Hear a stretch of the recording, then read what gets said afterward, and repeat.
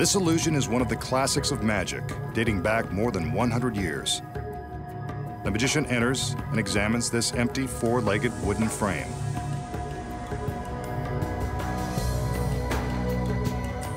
From the round top, he lowers a chain. Next, his beautiful assistants wheel in a clothing rack filled with costumes, though most of their wardrobe could probably fit in a coin purse. One of his assistants makes a selection, a suitably seductive two-piece number and a pair of heels. The magician now hangs the costume from the chain as his assistants bring in a large hooded cloak. Kind of an extreme contrast in clothing, but whatever. I'm sure it's part of his plan. As they attach the cloak to the frame, a ghostly mannequin head is introduced. Creepy.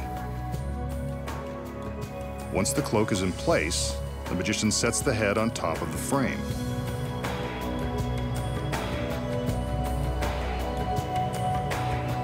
The cloak's hood is pulled up and over the head, and the assistants spin the entire frame.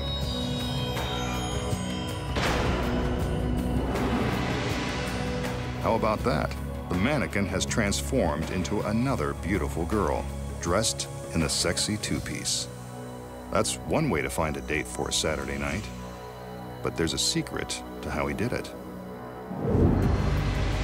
So, how did the magician use an empty frame, a sexy costume, a large cloak, and a mannequin head to create a beautiful assistant? The secrets are incredibly simple. As the assistants wheel in the clothing rack, the girl who will materialize secretly sneaks in, hidden by the costumes. While the magician is busy hanging the sexy outfit on the chain, his assistants prepare to bring him the large cloak. They hold it open so that it will hide the girl's path from behind the wardrobe rack to her next hiding spot, behind the frame. Once the assistants out front have closed the front of the cloak, the girl can slip inside the frame unnoticed. But what about the costume the magician hung inside the frame? The hollow base of this unit is constructed with flexible rubber pockets to hide the clothes. As the two assistants are adjusting the cloak, the girl inside is busy hiding the duplicate costume and shoes in the hollow base. The mannequin head is placed on the frame and the hood is pulled into position. The hood secretly contains a wire frame which allows it to hold its shape when the girl inside removes the head. From the side, you can see the head removed, while the hood stays upright.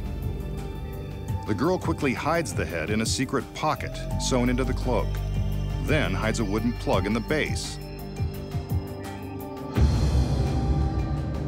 leaving a space for her to stand up for her glamorous appearance. The two assistants quickly remove the cloak with its gimmicked hood and secret pocket, and all attention focuses on the appearance of the lovely lady.